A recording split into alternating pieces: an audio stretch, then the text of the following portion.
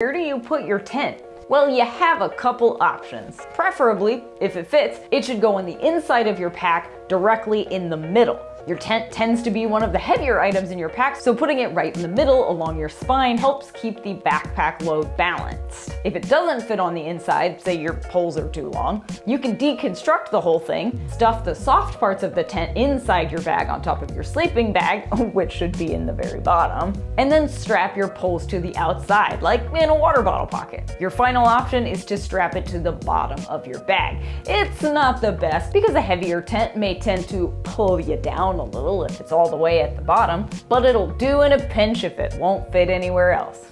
Although it is really handy to have a buddy in these situations so you can make them carry half the tent. Always recruit a buddy to help you carry heavy stuff if you can help.